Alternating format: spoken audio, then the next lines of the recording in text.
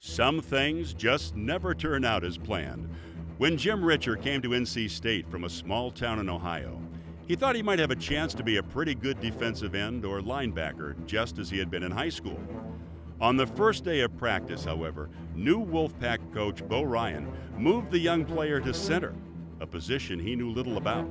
It wasn't a position that I exactly wanted to play.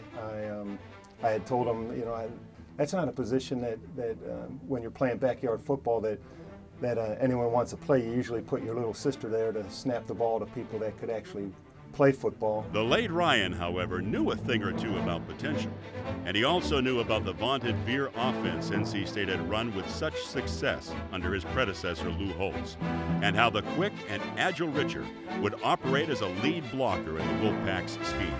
He could slip around nose tackles and get to backside linebackers. Right behind him was running back Ted Brown, the ACC's all-time leading rusher, and another inductee in the inaugural class of the NC State Athletics Hall of Fame. He was strong, he was quick, he was athletic, he was smart.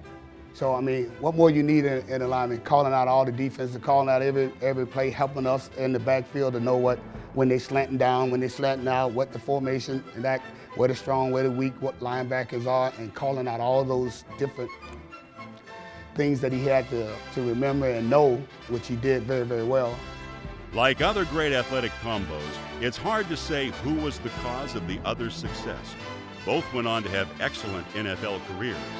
Ritcher with the Buffalo Bills and Brown with the Minnesota Vikings. There is little doubt, however, that Ryan made the right move, sending Ritcher to the offensive side of the ball.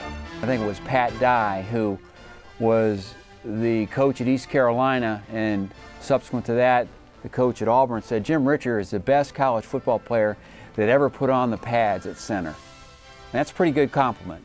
And he was the prototype player and very quick, and we ran a veer offense, and he would do the great things that helped Ted Brown gain a lot of those yards. In 1979, Ritcher not only won his second consecutive consensus All-American honor, he also won the Outland Trophy as the best interior offensive lineman in the country. Humble to a fault, Ritcher only wished all of his teammates could have shared in his honors with him. Jim Ritcher had tremendous leverage. He wasn't all that tall, 6'2", but he had tremendous ability to get leverage. And anybody knows anything about offensive line play, if you've got leverage, you've got the advantage. The College Football Hall of Fame inductee had an even more remarkable professional career.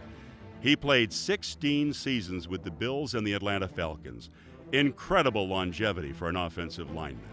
He played in 4 Super Bowls and is in the Buffalo Bills Hall of Fame as well as the North Carolina Sports Hall of Fame. Still, Ritcher is unconvinced that he deserves his most recent honor.